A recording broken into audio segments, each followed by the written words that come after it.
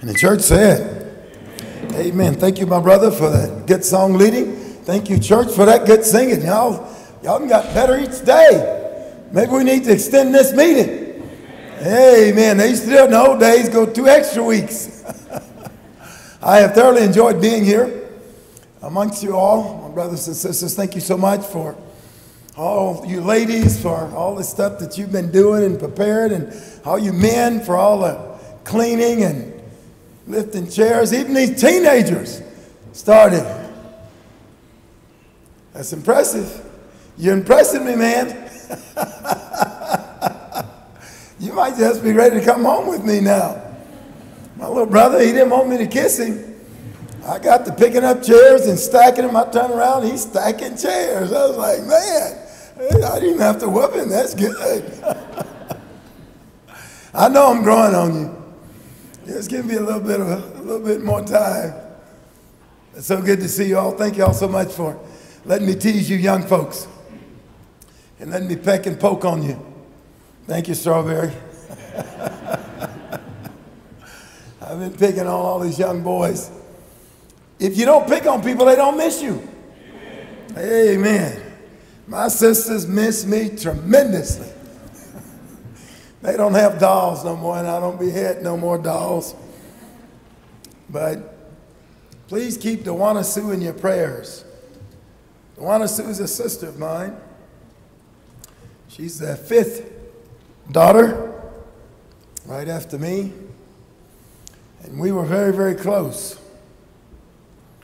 But she got caught up in the drugs, cocaine, alcohol, and we haven't spoke for 53 years. My oldest sister married. She became a Christian in 1974. And we stayed in touch these past 48 years. She called me last year and she said, Dewana Sue had a stroke. All the drugs and stuff she's taking. She's 68 years old. And she's in a nursing home. And she sent me a number. And for the first time in 53 years, we heard each other's voice and we just cried like babies. My sister told me she was giving up on life. And we've been talking every day now for the past 3 or 4 months. And it's just truly been wonderful. She's not been sober enough these last 53 years for me to speak to her. And now that she is, we've gone from A to Z about growing up, and she reminded me of some things. She said, I remember us watching TV, and you was watching Doris Day, and you said you was going to grow up and marry Doris Day. I don't remember that, but she did. We've been reminiscing about our upbringing and how we survived. She said, why didn't you get me out of here? I said, I've been trying all these years. And so she asked me if I would study the scripture with her. Her left side is paralyzed, so she's learning how to use her phone so she can put it on speaker and turn the pages with one hand. But please keep her in your prayers as we begin to talk about the gospel. She's the first out of all my sisters to call and ask me to teach her. 6 of them were Jehovah's Witnesses. She was one of them. But she says she knows that they're not right. She said that those other 5 sisters, she knows now, has not been teaching the truth. She said, you're the only one, out of us 11 kids, you're the only one whose message I see in your life. In all these years, I didn't think she was watching. So I know others have been praying, and this is just a very emotional opportunity when you've been praying for someone for that long. And we're brother and sister again. Like the lesson yesterday with you young people, she had been like Legion. She had been shackled. She had been separated, and Satan had been destroying her. And so we talked about those S's yesterday. Sin separates, society shackles, and Satan destroys, as in Mark chapter 5. What made me have to learn my Bible is I was teaching a lot of athletes. And athletes know the one thing that they have to know is the playbook. Regardless of how fast you run, regardless of how big you are, regardless of how strong you are, if you don't know the playbook, you can't play in the game. In professional football, if you lose that playbook, it's $100,000. Can you imagine, shepherds, if we find members for not bringing their Bibles, would the collection go up? If you're overweight, it's $500 a pound. The third time is $3,000 a pound, and after that, they can fine you your whole salary. You're bigger than they are, and these coaches know they can't hurt you, they can't whoop you. But when they start detracting zeros and numbers off a check, it gets people's attention. When I was with the Baltimore Colts my second year, we were training up in Golden, Colorado, and there's nothing in Golden, Colorado. At least there was nothing I wanted. And that's where we went for conditioning. And there is no oxygen in Golden, Colorado. I had to sit in a shower after practice almost every day for 3 hours. Put a chair there and just...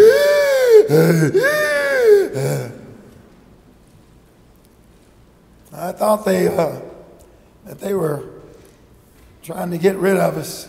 And that is one of the reasons for training camp. If you've not been training, your body will break down into joints. Ankles, knees, back, elbows, neck. There is no ifs, ands, and buts about it. The training camp is set up to expose whether you've been training. And if your body breaks down, it already told the coaches you've not been conditioning and training yourself.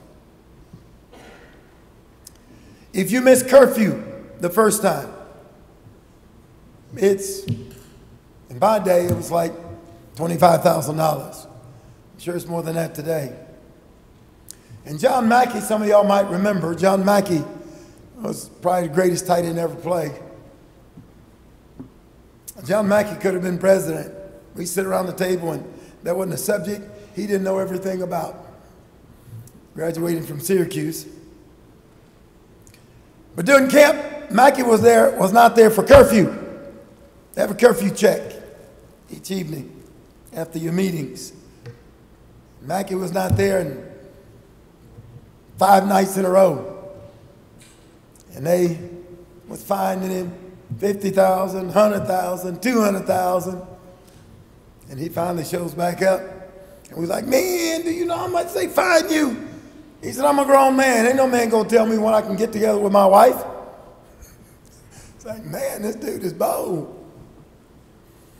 And we was about to break camp, and they said, oh, John, by the way, all those fines have been canceled. Well, he was one of the best players in the NFL and starved the team. But they were trying to send a message to all them rookies. They wasn't making a lot of money. Or I should say at that time, the minimum was $30,000 that they could give you, as a lot of us had signed for. And that would have been my whole paycheck. And so it's a different experience when you're on that level of athletes. Those are some of the best athletes in the world. And you're talking about the kind of money that people are throwing out there. It becomes a Sodom and Gomorrah. Like 2 Corinthians 6:14, be not unequally yoked with unbelievers. For what fellowship is light with darkness? What communion has Christ with Belial? And what agreement has the believer with an unbeliever? For we are the temple of the living God. And as I would talk to these different athletes, they would say, show me that in the Bible. And so that told me right then and there I had to get out of football. Because at that time I couldn't find Genesis in the Bible. I didn't know it meant beginnings. But that's what these athletes, well, show it to me. If the Bible's your playbook now, where is that? And so I knew I needed to be in a different arena because I needed to know God's playbook, this word. And I needed to know what message you teach. At that time, of course, all type of people want to debate different things. Some want to talk about instruments. Some want to talk about miracles. Others still hear about the role of women. Some want to talk about speaking in tongues. When you study your Bible, that's not where Jesus started. Amen? And so I started studying Jesus and watching how he spoke with people. With the woman at the well, he said, "Can I have a drink of water?" That doesn't sound like it's going anywhere. Amen. Can I have a drink of water? She said, "You're a Jew. You're asking me for a drink of water." Jews have no dealings with Samaritans. She wanted to talk about racism. And Jesus wanted to talk about the gospel. He said, if you had known who it was who asked you for a drink, you would ask of him and he would give you living water. Jesus was able to turn conversations and talk with people about what really mattered. Many times they didn't realize it, but he did such. We talked about John 5. He just asked the gentleman, "Would you like to be made well?" I didn't know that he was going to take this paralytic in John 5 and turn him into a preacher. I have a sneaky suspicion in John 5 that paralytic was going to become a minister. You see, he had been at that pool for 38 years. He had been there quite some time, and he was pretty frustrated with people. He said, "There's no man to put me in the water, but while I'm on the way, I want to be on the way, somebody else cuts me off." Sounds like our freeways. Jesus didn't ask him about what other people was doing, but he is letting Jesus know where his pain was. And so as Jesus healed him, I have a sneaky suspicion that paralytic was the one that was going to minister to all the other ones, because Jesus only healed him. They couldn't say, "You don't know what it's like to be out here wanting to get in that water." He'd say, "Oh, yes, I do. I was out here for 38 years. What happened?" And he begins the gospel. In John 9, there's a blind man. And Jesus takes clay, since he can't see, mixes it with his saliva, puts it on his eyes, and tells him to go wash in the pool of Siloam, which means sent. John knew Gentiles would be reading this gospel, so he gives us meanings of words. And he came back seeing. And they began to recognize him, and they said, "Who opened your eyes?" He said, "The man called Jesus." He said, "What did he do to you?" So his first point was, he took clay, anointed my eyes, told me to go wash in the pool of Siloam. I went and washed it, now I see. They said, "This man's not from God because he doesn't keep the Sabbath." So they called his parents. "Is this your son?" They said, "We know that this is our son." They know they were being threatened and that he was born blind, but how he now sees, we don't know. Liar, liar, pants on fire. You've had a child that's been born blind from birth, and now he can see, and you don't say as a parent, "What happened?" I come home with a Snicker. My mother make me cut that thing in 11 pieces because we have to share. I mean, you don't come home with nothing, and my mama don't know where it came from because she wants to know we were stealing. But the scripture tells us his parents said this because the Jews, the Pharisees, had already agreed if anyone confessed him as the Christ, they would be put out of the social club. Oh, excuse me. I meant the synagogue. You catch my drift. because that's all that fellowship had become, was a social club. And we best be careful too that we don't just have white social clubs and black social clubs and Hispanic social clubs. The cross was about us coming together. The cross was not about crossing us up. The cross is supposed to be the thing that gets us over those issues of race and gender and education and finance. And we best listen. You think it's getting bad now?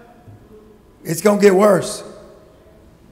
When we as God's people don't get back to the gospel and live what we preach. The young man that was teaching me the gospel, I knew I wasn't a Christian, but I wasn't going to admit it to a white guy.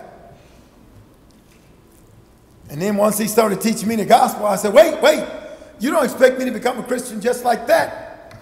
So he turned over to Acts 16:25 with the Philippian jailer. About midnight, Paul and Silas were praying and singing hymns, and suddenly it came from heaven, this mighty earthquake. Everyone's chains fell off and all the doors were open. The jailer was aroused out of his sleep, saw the doors open, drew his sword, was about to kill himself because that was the penalty. A Roman guard, if prisoners escaped, Acts 12, when Peter was let out of prison, they beheaded all the jailers or soldiers. And the jailer said in Acts 16:30, the question of the ages. He said, sirs, what must I do to be saved? The question of the ages. Because if we knocked these doors in this neighborhood, we would not get the same answer from everybody out there. We'd get different answers. When you go to the Bible, you get the same answer. Amen?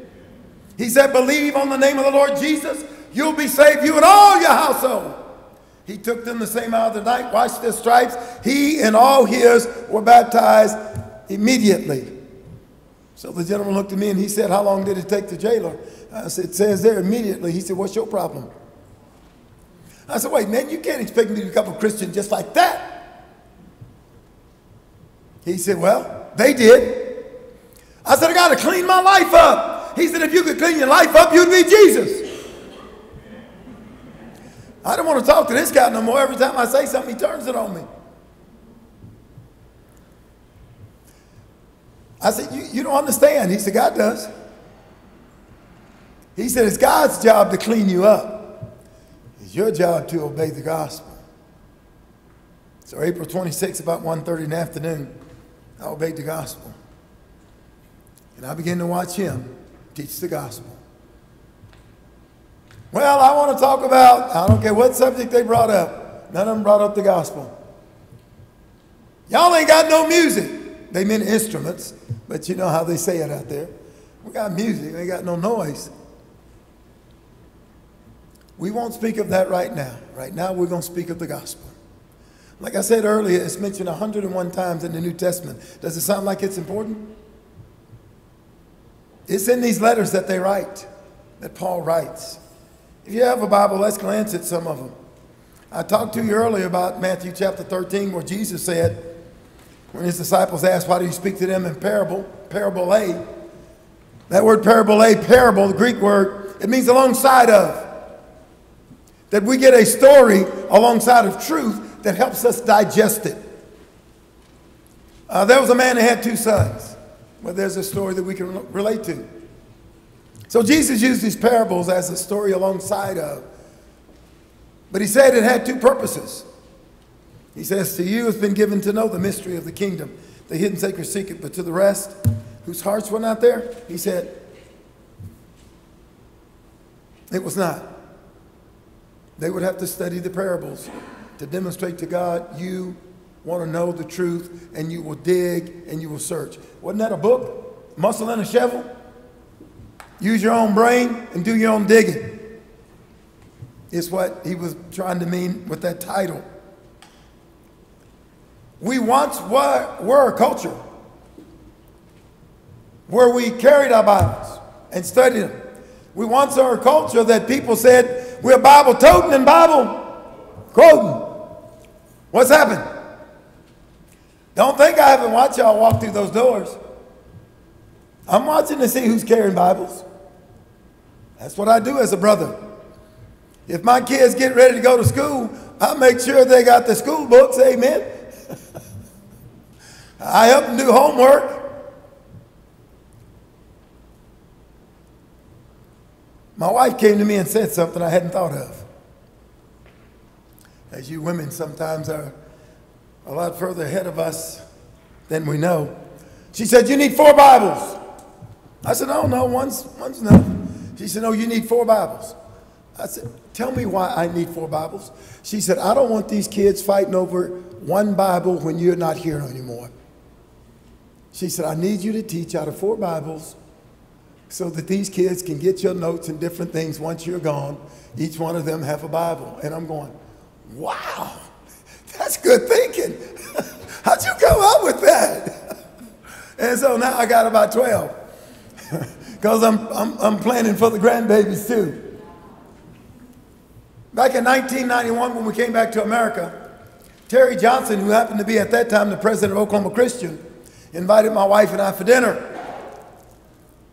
He and his wife. And we went over, and after dinner, he said, Willie, I want to tell you a story. He said, there's a young lady that was converted by a youth group, and she came to Oklahoma Christian. And just an outstanding young lady. Her parents were agnostic. He said, and the young lady left the youth group at one of the congregations here and went down to OU. And she was going to Quail Springs Mall there in Oklahoma City. And they were 6 deep in the car, and they were hit by a Mack truck. And she was the only one who died. They said her parents showed up at Oklahoma Christian to get her belongings, and the boyfriend had come. And they began to fight over her Bible. The boyfriend wanted her Bible. The parents wanted her Bible. He finally relented, and the parents took her Bible. And they would turn in her Bible, and every scripture she had marked or underlined. They said, we want to memorize and read it over and over and over, because if this scripture stood out to her, it became a part of her. And if we'll memorize that, we still have a part of her. Brother Terry Johnson said they immersed the father and the mother into Christ. Some 6 weeks later, just by the parents studying all the verses their daughter had marked in her Bible.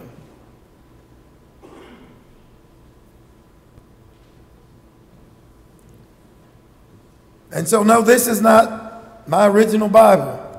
It's just one of the ones I'm breaking in for some relatives. Amen. I've got about 15 Bibles on my desk. And so I put different notes in each one because I have a plan. I don't put the same notes in all of them because then they won't talk to each other possibly. But I got different notes, and when they get together, they can share what different notes are in different Bibles. And so it will hopefully keep my relatives and grandkids unified, that they can share notes in the scripture. I'm not much on listening to the radio these days, so I have gospel songs in all my vehicles.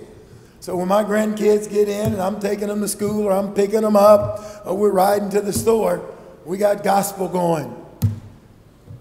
I'm a hard-fighting soldier on the battlefield. And so me and my grandbabies go down the road. We're hard-fighting soldiers. Then we start singing. Get right, church, and let's go home. Get right, church, and let's go home. Get right, church. If that light turns green, people look over and they think that we smoking something, me and my grandkids, because they all are moving around. Get right, church, and let's go home. Now, every time my grandkids jump in the car, they're like, put on granddad's music. And everybody knows what granddad's music is. You see, I don't know how long I have with my grandchildren, amen. I don't know how long I have with my children. But I'm going to make sure when I'm around them, I'm either singing about the gospel or I'm talking about the gospel. When my son went off to Missouri, he called me up one day and he said, Daddy. He said, I lost all my gospel songs. Can you send me some gospel songs? And I was like, you don't think that's encouraging? When your son goes off and he calls home, wants me to ship him, not money, amen. Ship him them gospel songs. Romans chapter 1, verse 16, Paul said, I'm not ashamed of the gospel. It is the power of God unto salvation. Everyone who believes, to the Jew first and also the Greek. There's that word gospel. And I believe that gospel to be the mystery that Jesus came to make known. Look at 1 Corinthians chapter 2. 1 Corinthians chapter 2. Paul writes to the church at Corinth. And one of the things I do like about these letters, Paul reminds them of what he taught.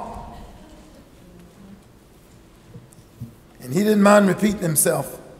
Verse 1 says, And I, brethren, when I came to you, did not come with excellence of speech or wisdom, declaring unto you the testimony of God.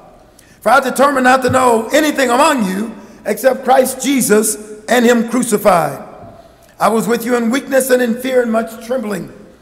And my speech and my preaching was not in persuasive words of human wisdom, but in demonstration of the Spirit and power, that your faith should not rest in the wisdom of men, but in the power of God. However, we speak of wisdom among those who are mature, yet not the wisdom of this age, nor of the rulers of this age, who are coming to nothing. But we speak of wisdom of God in a mystery. There it is again. Mysterion, a hidden sacred secret. The hidden wisdom, which God ordained before the ages for our glory, which none of the rulers of this age knew. For if they had known it, they would not have crucified the Lord of glory, which none of the rulers of this age knew. For had they known it, they would not have crucified the Lord of glory. But as it is written, eye has not seen, ear has not heard, nor has entered into the heart of men the things which God has prepared for those who love him. But God has revealed them to us through his Holy Spirit. Amen.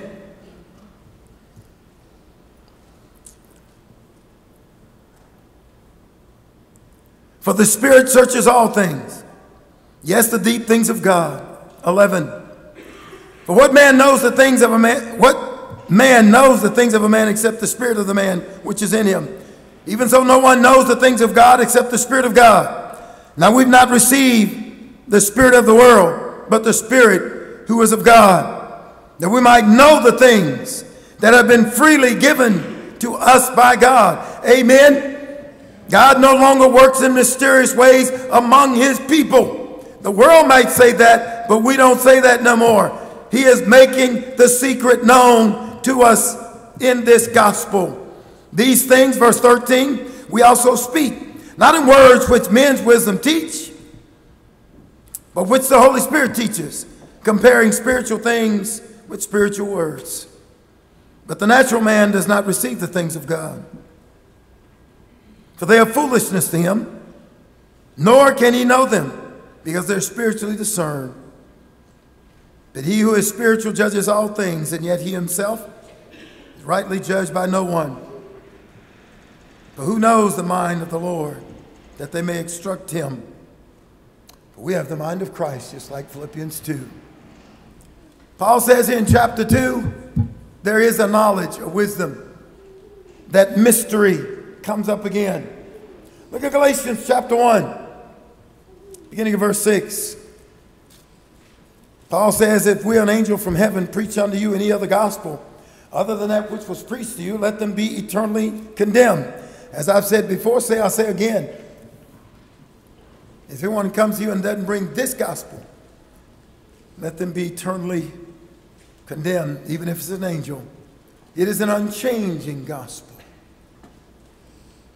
As Revelation 22:18 speaks of, is not to be added to or taken away.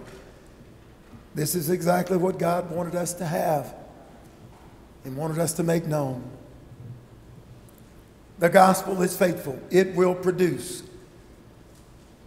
I believe Luke said it this way as Jesus was teaching, Matthew 13, Mark 4, and Luke 8, about the seed that was sown on the rocky ground, on the pathway, on the thorny ground, on the good soil.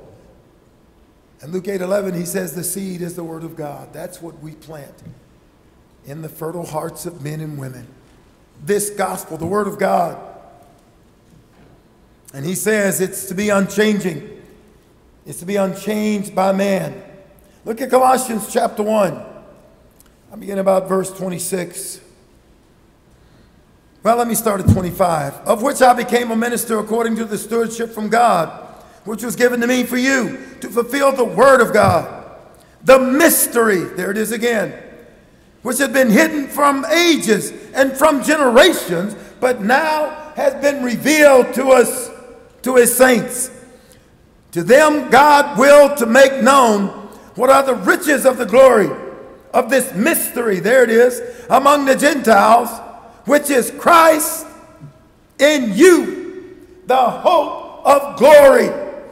That's where we start when we begin to teach people. We start with the gospel. Paul said it is the power of God unto salvation. If the gospel doesn't open the heart, arguing about all these other issues won't either. Because the power is in the gospel. You cut out Matthew, Mark, Luke, and John, then that letter would have no power in it. It's about the gospel. The letters were telling people how to work through their problems. The gospel is the power of God unto salvation. That's where the power works. That death, burial, and resurrection. People begin to understand about the cross. Let me ask you a question. Most people in America have heard about the death of Jesus. Oh, yes, he died on the cross for my sins. People know about that particular statement of the gospel. And it is true. Our Lord was sinless. He who knew no sin became sin for us. John 1:29, John the Baptist said, behold the Lamb of God that takes away the sins of the world. And so many have heard that particular statement. But when you ask the question, as I do, when I contact people, explain to me about the burial. Why doesn't it just say death and resurrection? Why is it death, burial, and resurrection? Well, there's a message there. I didn't know it for some time until I dug into it. I'd really like to know, if I had you one-on-one, I would ask you to explain the burial to me. Well, you young people look pretty smart. Yeah. Could y'all explain the burial to me? Oh, you could? Where did Jesus go when he died? Don't look at him. I saw your head. Where'd he go? Into the rock. That's where the body went. I know, where did Jesus go? He went to paradise. Where's that? Oh, in different places. I don't know where. Oh, it doesn't specify. I got about that too. That's specified. Turn to Luke 16, verse 19 to 31. The reason the burial is mentioned is because in Western culture, so many people talk about Jesus died, he was resurrected, and they begin to talk about the tomb, right? Oh yeah, you know, so who rolled away the stone? Well, the emphasis of the burial and the resurrection is not about the tomb. You were right about that first part. The emphasis of the burial and the resurrection is that Jesus is the first to come out of Hades, never to go back. Others would raise from the dead, but they Lazarus died and went back. The little girl, Tabitha died and went back.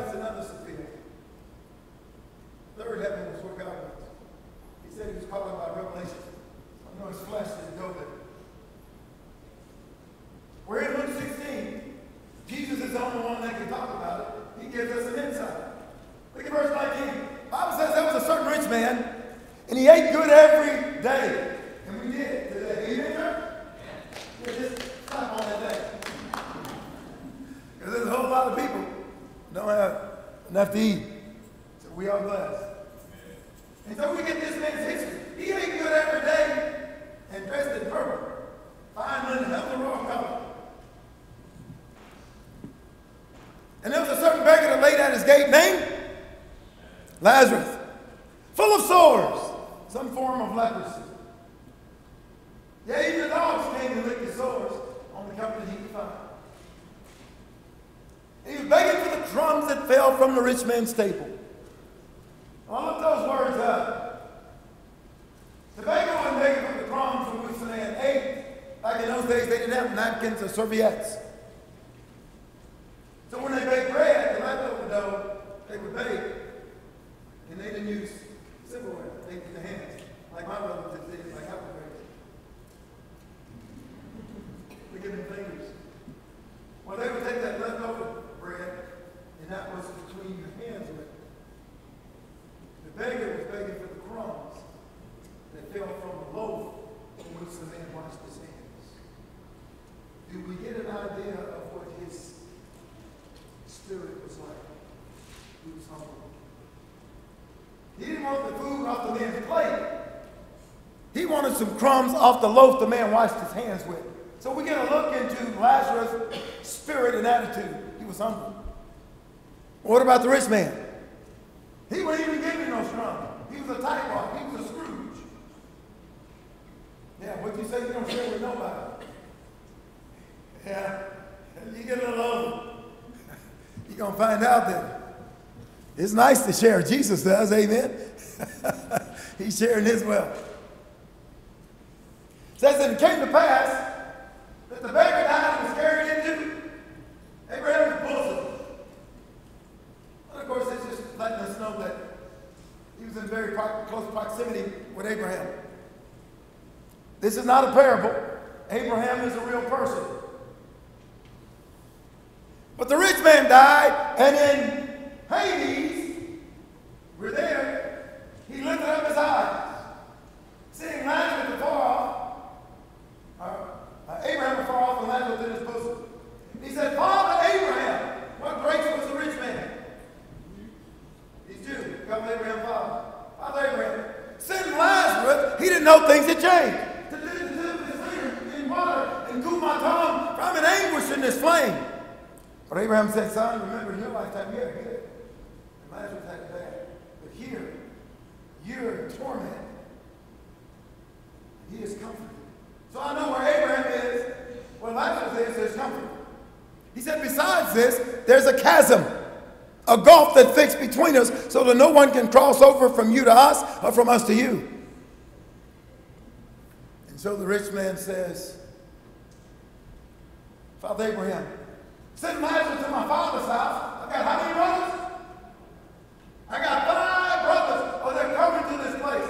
This rich man is trying to do evangelism from hell. It won't work. Did you know his brother wasn't in the right before then? Why did he say something? Well, you know, he might have messed up Christmas. You don't want to mess up them get-togethers and holidays. Well, you don't want to mess up Thanksgiving, and then we can't come and woke up arguing about religion. My mother pulled the shotgun on us when we were debating in our house with my 8 Jehovah's Witness sisters. She said, y'all keep this up, I'll end your life right now. So we finished that Bible study quick. We couldn't talk about that in her house the way we were going at it. You can't do evangelism from hell. When you know there are those that aren't living right, be building relationships and trying to do something about it now. Because you can't die a goat and be raised a sheep. It don't work that way. Amen? And so I know that nobody has died and gone to heaven. So people say, what about Enoch? He was translated and should not see death. Well, he didn't die like normal people did, just like Moses. The Bible says God buried Moses. But were any of these men perfect?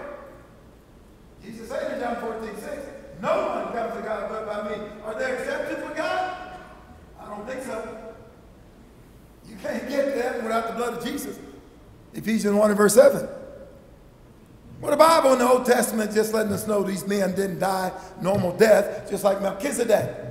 He had a mom and a dad, Adam and Eve did. They're just saying, after the order of Melchizedek, Melchizedek was not from the Levitical tribe. And they didn't have a record of Melchizedek's father or mother. But he had them. And so many times people think, well, they died and went to heaven. That'd be impossible. You know why you can't die and go to heaven? Judgment. Christians ain't going to be judged.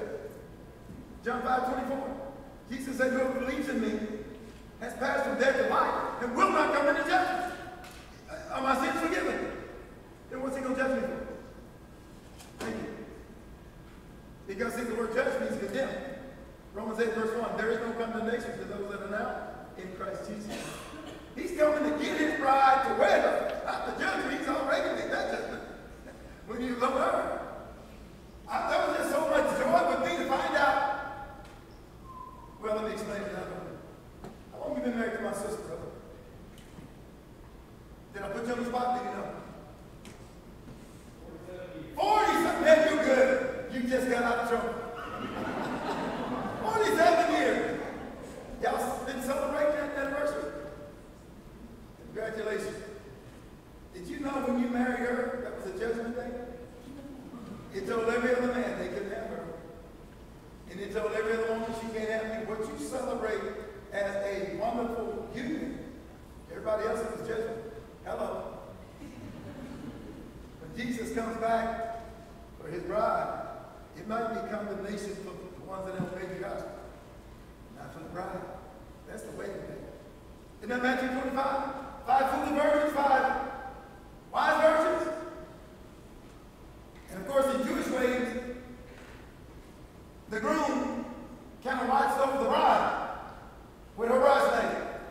And in their culture, the groom was supposed to try to sneak up on the to-be wife and see if she was Romeo.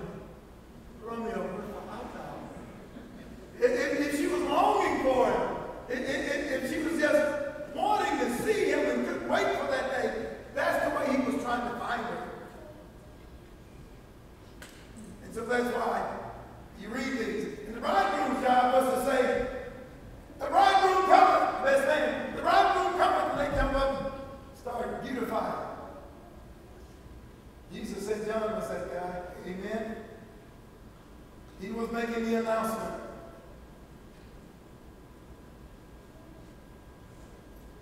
I was so relieved in reading John 5:24, also John 3:18, to know the Christians would face judgment. That's how way with Matthew 25. Why were the foolish virgins foolish? They brought no oil for their lamps. So the foolish ones was judged, but not the wise ones. They just hit in. Amen. Matthew 25, go read it. It was a wedding day for them, but for the foolish virgins, they were virgins. But they didn't get there on their marriage. Amen. They brought no oil. So for years I had to try to dig in and study what the oil was. You know what the oil is? Why are you looking at him? You know what the oil is? The what? Oh, no. That's not the oil. The oil is, may the work I've done speak for me. It's the work you do in the kingdom. You see, the more you get up here and lead singing, lead prayers, and serve on the Lord's table, and teach Bible classes as y'all grow older, hey, that's got your lamp burning. Keep it burning. Give me all in the lamp, I pray. Young people taught me that years ago. You know that? Yeah, you went to camp then, something. That all is the service we give to the Lord.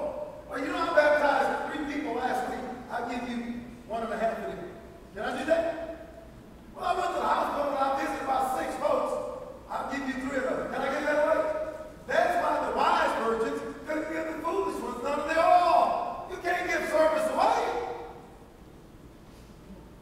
So for the wise one, it was their wedding day. For the foolish one, it was their condemnation day, judgment. They said, hey, you go what they buy and sell. We don't want our lamps to go out. Let me say it another way. Oh, really? You don't have to go out there and talk to people about Jesus. When I grew up pro football, oh, Brother Willie, you can be a Christian and still play pro football. Oh, how many of you know? I don't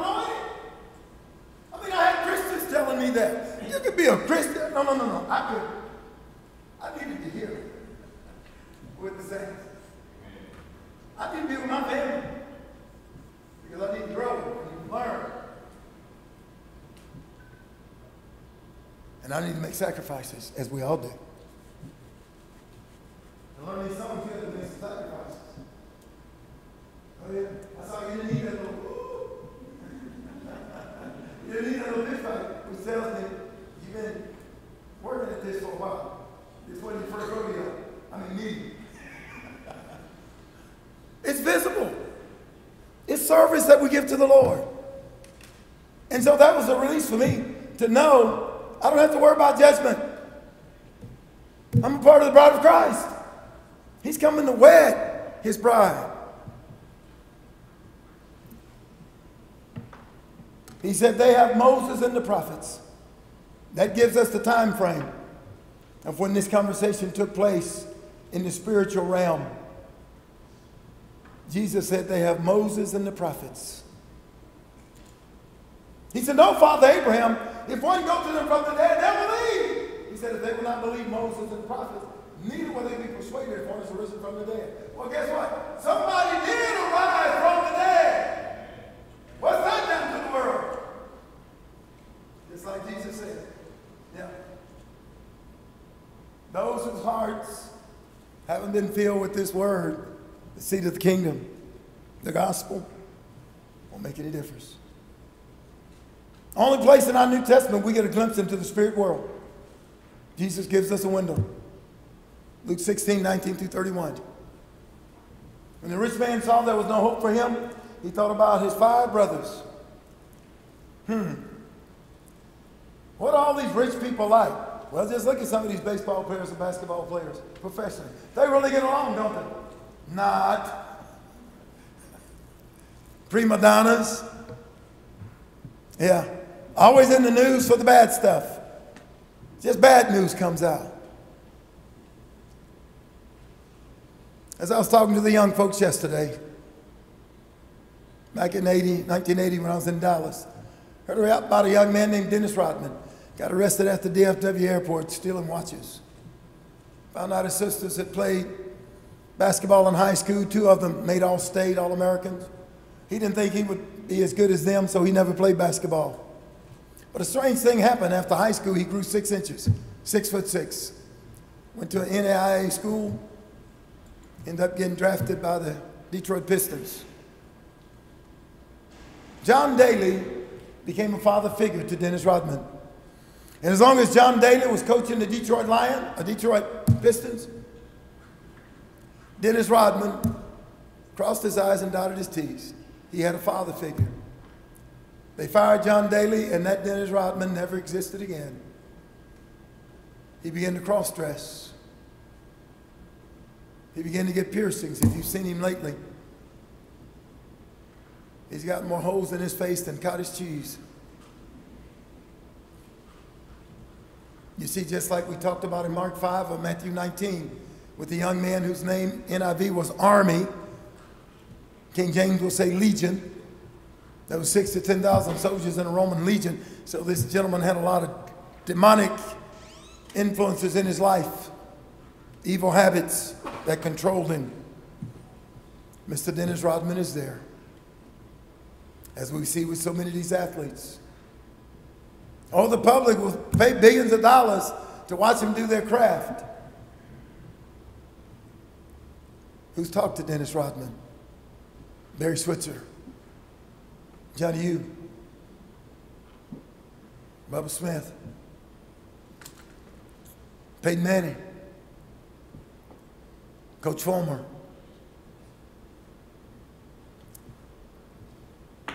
My son has been teaching me a few things. I've never really had any heroes outside of Jesus. But because my son had gotten in sports and athletics, I've taken him to the spring game there at OU in April.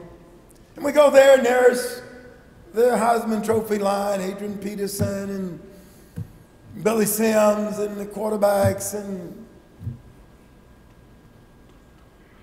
I introduced him to him, and some of his friends come with us, and they're like, "Can we get your autograph?" And so all the little boys are getting an autograph, and my little 4th or 5th grader standing there, and I said, "James, don't you want an autograph?" He said, "No, sir." What? There's Billy Sims. There's Adrian Peterson. There's Kyler Murray. He said, no, sir, I don't need autograph. Okay. So on the way out of town, we stopped to get gas, and there's Blaine Griffin, all 6'9" of him. And he's got one of the little flip phones. My kids didn't get a phone till they were getting ready to go off to college. I'd love for some of you boys and girls to come stay with me. You can forget about a phone and an iPad, amen. And I said, James, guess who's pumping gas over there? Blaine Griffin. And he's got the little thumb game, and he's just kind of playing. He said, yeah, I saw him. Don't you want an autograph? He didn't even look up. No, sir. I said, you don't know who that is. He said, Dad, it's Blaine Griffin. I saw him. He went back to his game, never looked up again. Man, I was hoping to get a picture with Blaine Griffin. Well, I can't do that now myself. I don't even want an autograph. So we go out to a quarterback camp out in California. Popular coach out there, George. Well, guess who shows up? Joe Montana and his two sons. Well, I played against Joe, but this was my first time meeting him. And so I look over, my son's talking to Joe and his two boys. And so at the end of the day, I said, I bet you don't know who that was. I mean, he's over there talking to him like he's a classmate. They're laughing and slapping each other on the back. I said, bet you don't know who that is. He said, I don't know who that. You didn't either. You're over there talking to him like he's just one of your teammates. He said, Dad, that's Joe Montana. You don't want an autograph? Oh, no, sir. I can take a picture. He said, no, sir. I don't need a picture. Well, he's helping me, because I sure would have took one. And it's like, kids, don't think you can't teach us parents. We learn from you all too. It's a two-way street. Jesus said, except you turn and become as little children. It's about the gospel. He's talking about being innocent, not being premeditated in our actions. This is what the gospel's about. This hidden sacred secret. It keeps us humble. I thank my son for carrying himself in such a manner. They said, James, you must really love football. He said, no, sir, I don't love football. So his coach at Mizzou said, well, why do you play? He said, to be a role model. That's why we put our kids in sports, to be a Christian role model. And so coaches knew in our town, when we showed up, we stood for something. We might not have been the best athlete, but we're going to be the fittest one out there. And that's why we were doing them 5,000 jump ropes for some 8 years, my son and I. I was soft on my girls. They just did 1,000. 5 sets of 200 with a minute rest in between. Y'all might ought to try that. Really good for you. Because normally when you jump that rope, ain't nothing shaking but eggs and bacon. Amen? It comes right off. I've been learning a lot from my children. I've been learning a lot from this fellowship. We're all teaching each other. Oh, by the way, Barry Switzer's son is a deacon in the church. So don't be too hard on the bootlegger. His son's working on him. Oh, I did baptize Chuck Fairbanks' son and daughter. They fell away, but I'm still working on them. Some 45 years ago. Oh, Jimmy Johnson, the old Dallas Cowboy coach, Miami coach, was raised in the church. His wife and his children are still members. Last time I met them, they were in Stillwater. That's my world. So I know what's going on in the sporting world because these are people I'm going to be teaching, because that's the world I came out of. Did Paul go back to Pentecost? Did he go back to Jerusalem trying to teach some of those folks? Oh, yes, he did, because he knew how they thought. He knew what they believed. But he started at the same place. He started with the gospel. There's so many people out there who think they know what we teach. Hello? Y'all think y'all the only ones going to be in here? Oh, some people try to tell me what they think I believe. You're a Campbellite. I said, oh, no, sir. Campbell wouldn't even worship with me.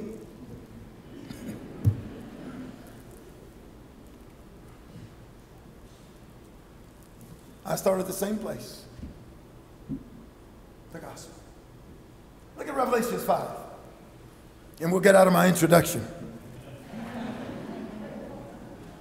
What? I told you, I like being with y'all.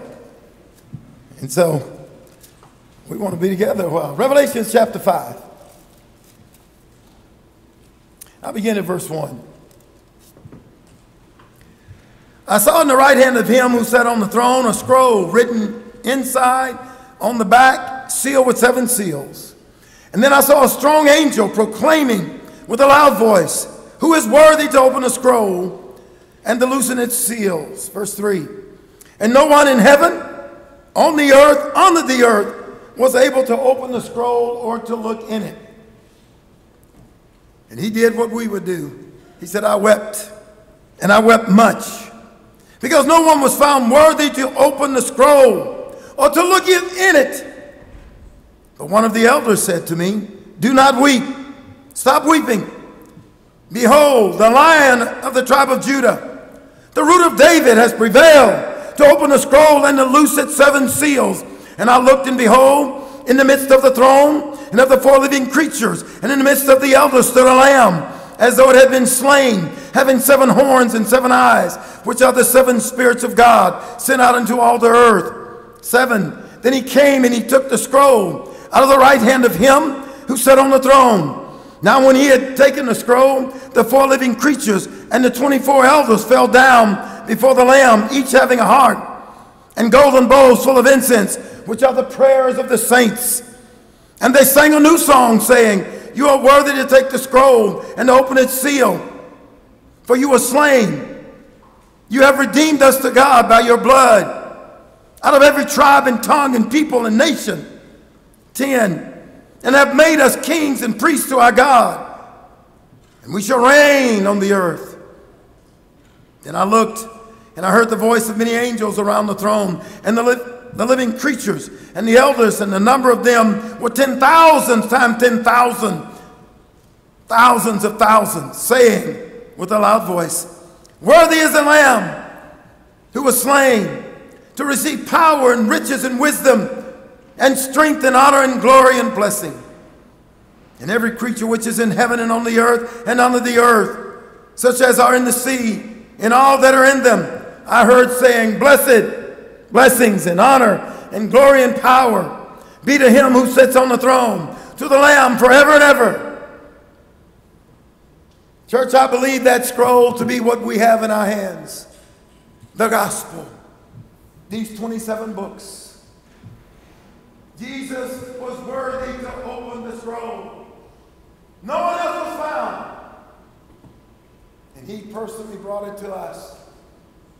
The word became flesh. And he delivered it to his bride. These are his vows that he says to us. For better or for worse, he still wants you. In sickness or in health. Amen? Until death, no, he don't have that in him, because death won't part us no more. Amen? Amen. I mean, that verse in Ephesians chapter 4 rocks my world. Except when Jesus ascended on high, he led captivity captive. What a statement. You won't read nothing like that anywhere else. Jesus, when he ascended on high, he took death, Hades, captive. Because those were the compartments that scared men, that put fear in men and women. And so he says in Revelation 1:17 and 18, behold, I'm the Alpha and the Omega. I'm he that was dead, yet will I forevermore. Yea, and I have the keys of death and of Hades. Praise God. Satan don't have it no more. It was taken from him. Because Jesus came out of Hades. He owns that place now. He's the firstborn from the dead, Colossians 1:18. That's where he gave Satan a blow to the head. And we already know we're coming out of there because Jesus came out. Amen? That's what gives this little shy country boy his boldness. Amen. You threaten me with that? That's a blank now. Amen. That ain't going to separate me from Jesus. You threaten me with Hades? I know that's what paradise is. Peter preached about it in Acts 2. Paradise is in Hades. Jesus said to the thief, today you should be with me in paradise. There's a compartment in Hades called paradise, meaning garden. There's a compartment in Hades called hell. That's what the rich man was. Both are temporary. And that's why Jesus will destroy them both. The last enemy he will destroy is death, meaning separation. We will never again be separated from our Father as Christ is now. Those 3 days were the longest he had ever been separated from his Father, but never again. And with us, never again either.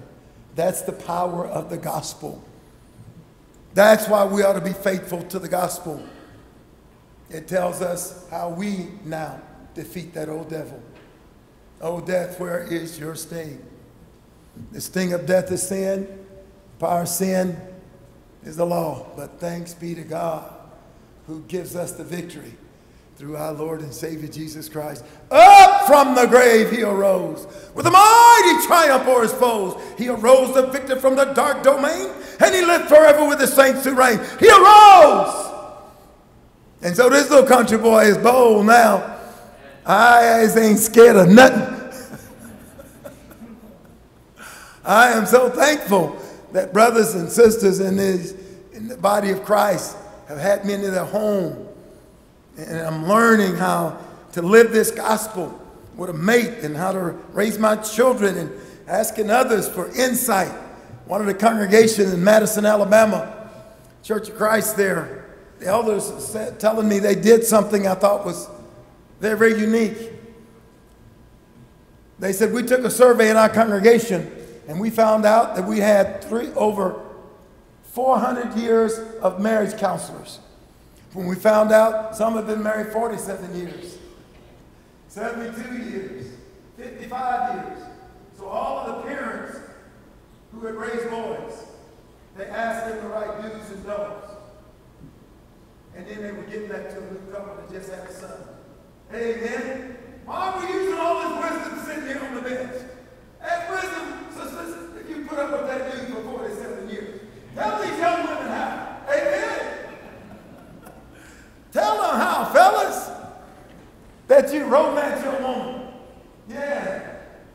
Sit with her. You sing one song to her? Okay? Keep it in gear now. She what? If you sing long enough, she'll start liking it. My wife and I got married, and I didn't realize in those first years you were getting big when she fixes something. She's testing it out. And her big thing was noodles and tuna. And the one thing I did not like was noodles and tuna. I eat the tuna by itself, but noodles and tuna, I never had that. I didn't say that. I just got me a big bottle of ketchup. You young married people, you get to know Heinz.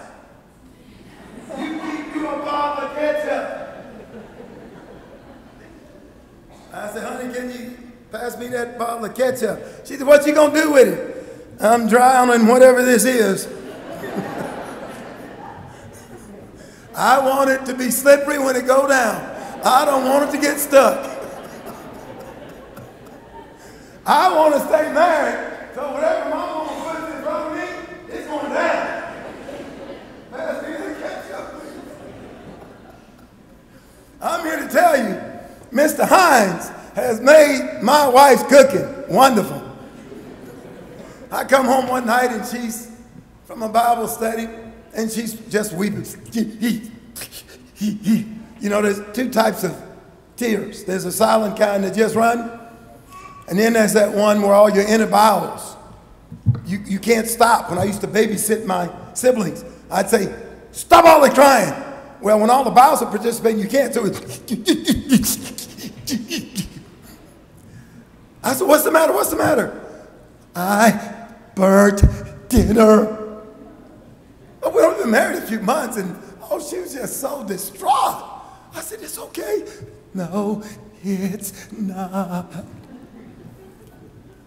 I went and got Mr. Hines. And we just whooped that bottle into that whole pot. And I said, she said, oh, you don't have to eat it. I said, if you burn it, I'm going to eat it. Because I found out burnt offerings ain't in with the Old Testament. Amen? Amen, church? I said I do for better or for worse. When I do weddings, I'm turning the words around. I say for worse or for better, but guess what comes first? The worse.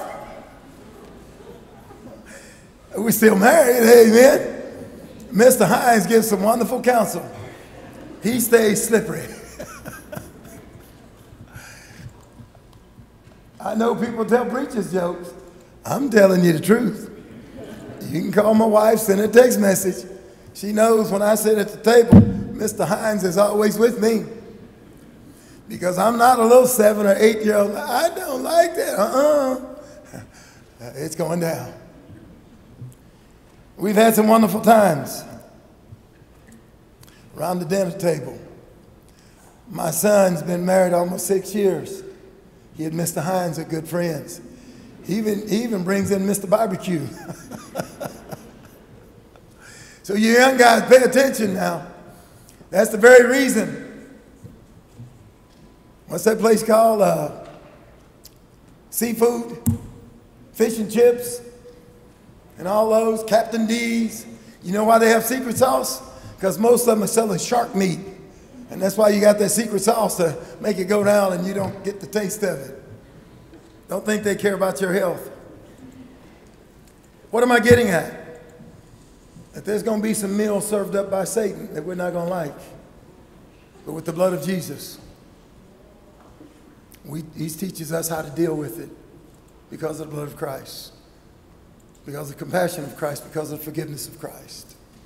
We served up some things to him that wasn't very tasty. People spit in his face. They whaled him across the back. He didn't carry the whole cross. You see, the history about the cross is, in Roman culture, if you broke a Roman law, they would put the crossbar and tie your hands to it, ran across your shoulders, and you would walk through town down Main Street. And the tradition was, all the citizens would come out with sticks and leather whips. They would whip you across the back as you went through town to shame you down Main Street. They would punch you. They would kick you. If it hadn't been the whole cross, they couldn't have got to his back. So it's that crossbar that's got him out so that his back is exposed. And the punishment that was divvied out sent a message to the whole community.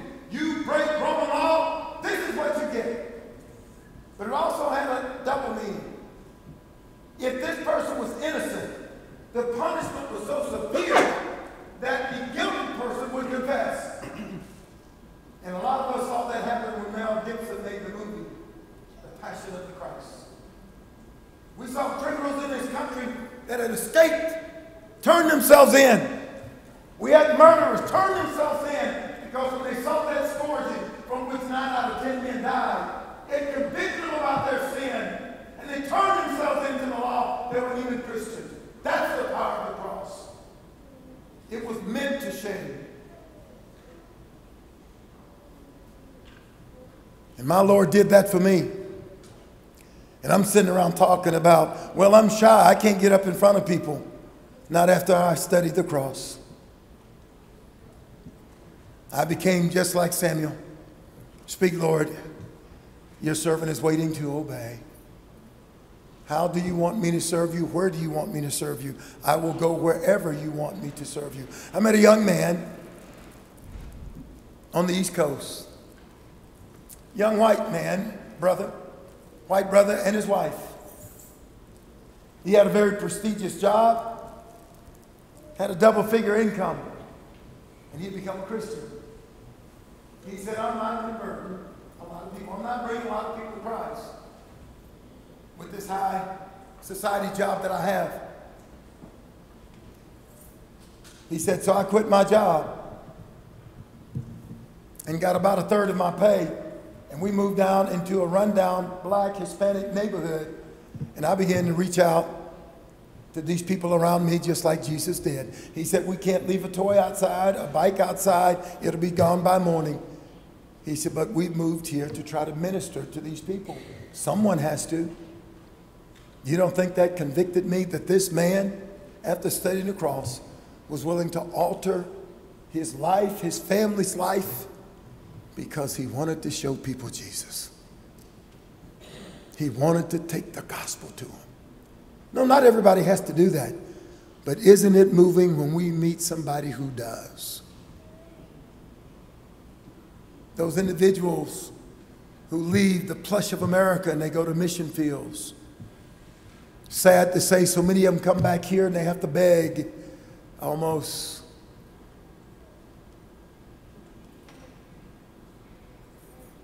We have fewer missionaries today than we've ever had. Because so many mothers and grandmothers want those sons and grandsons to go chase the dollar, become big executives.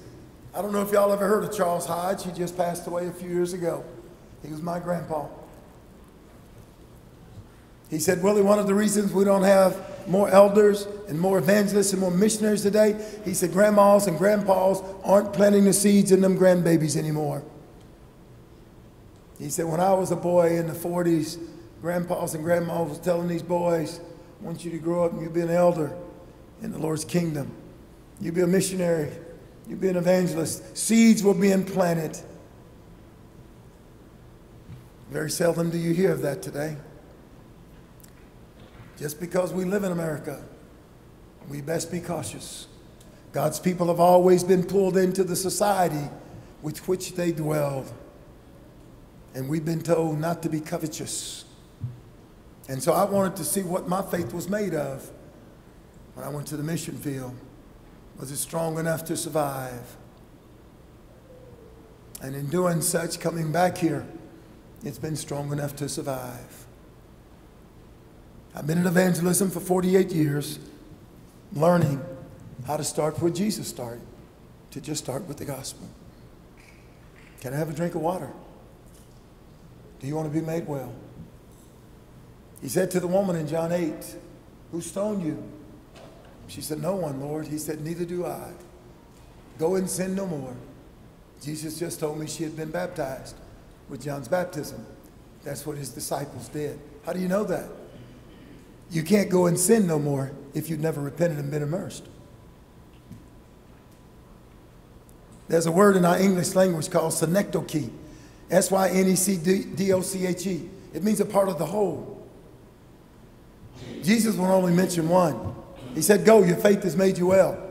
Well, and repentance a part of faith? Under John's baptism, yeah. He preached the baptism of repentance. Well, was baptism a part of faith once John began his ministry? Yep. Luke 7:30. To reject John's baptism was to reject God. John 4 verse 1 says, when therefore the Pharisees heard that Jesus was making and baptizing more disciples than John, although Jesus himself baptized not, but his disciples. That's why they were with him. He did the teaching, they did the immersing. It took me a while to catch all that. Go and sin no more.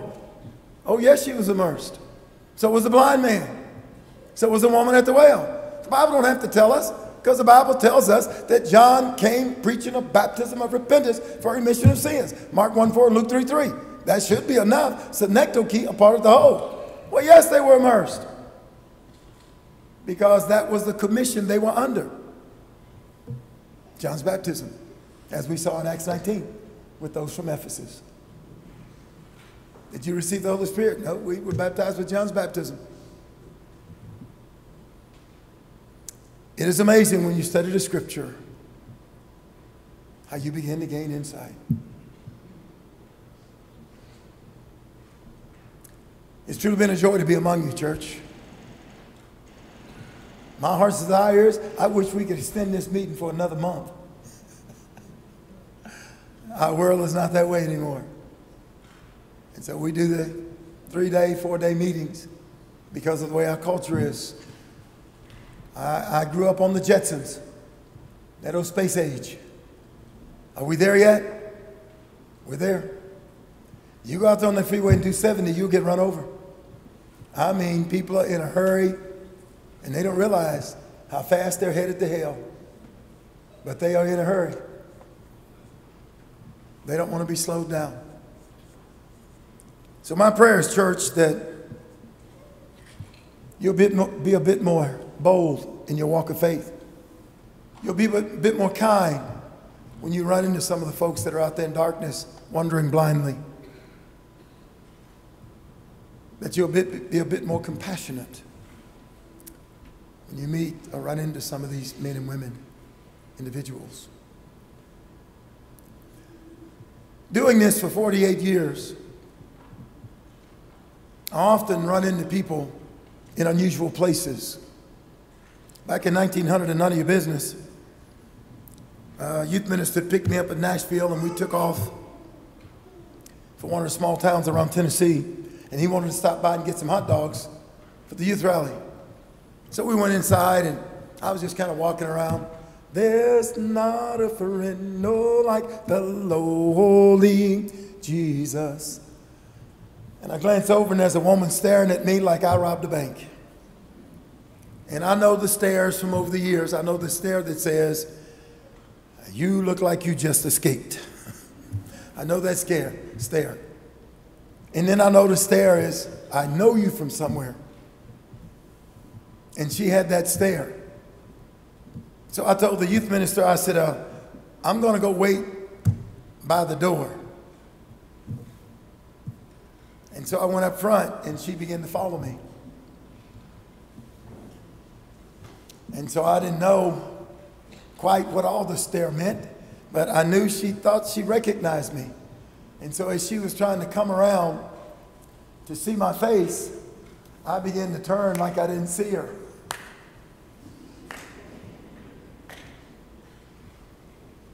And I finally get a tap on the shoulder, and she says, "Are you Willie Franklin?" I said, "I am if I'm not in trouble." And she began to cry. She said, "Brother Willie, I came to all of those youth rallies you used to have in the 70s and 80s. I said, "Oh, wonderful, sis. Man, I'm so glad that you stayed faithful." She said, "I'm not." She said, "I married an unbeliever, and he doesn't allow me to come." I said, "I'm in town speaking. Would love for you to come out." And the next day she was there with her children, just crying her eyes out.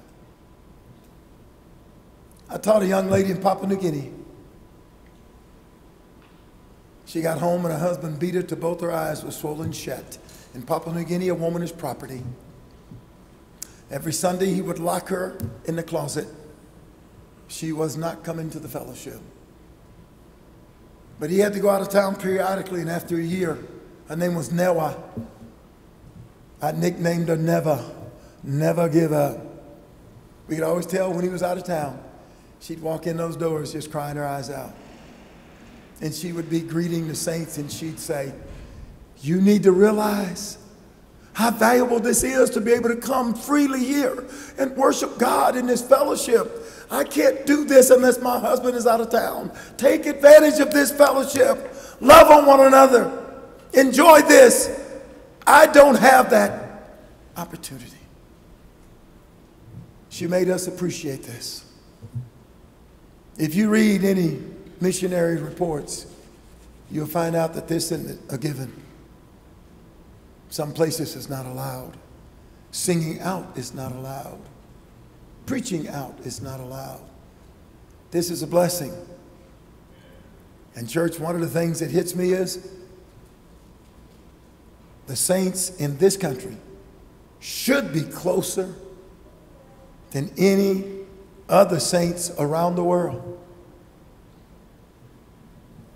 But what we learn in mission work is people in Africa or Brazil or Jamaica, they value their fellowship, and they want to get together and stay longer. They have materialistically little or nothing, but they have twice the joy we do, twice the conviction we do.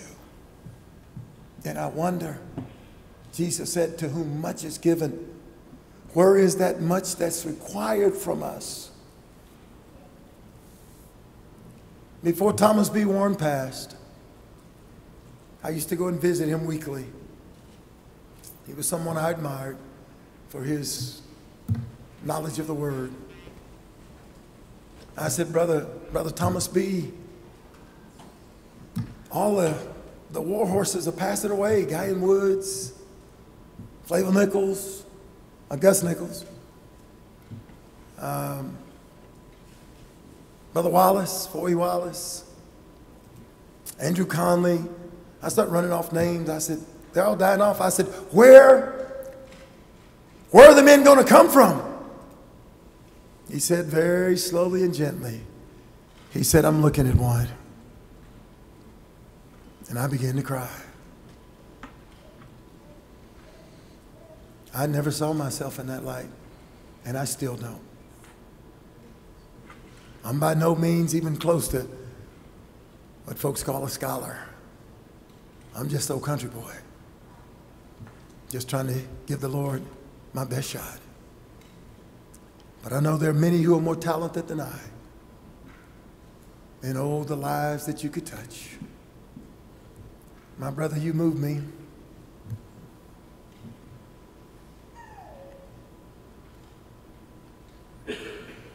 If I could take you with me, I sure would. I love your spirit. I love your spirit. You men touch my heart. FH, thank you. Thank you, men, for your example, for your love. You've even made me want a beard like yours. My mama's Cherokee, and it just won't grow like that. But church, you all have touched me. I will never be the same. Thank you for allowing me to fellowship with you for a few days. I am determined to be a better husband. I'm determined to be a better father, a better servant. I'm even going to be a better dishwasher. Don't think we don't watch each other. We do. And you all have touched me this week in ways you'll never know. God bless you. God keep you. God use you till we meet again. It's been a joy to be with you all. If there's prayers you need, it's a study. If it's obeying the gospel, come while we stand and sing.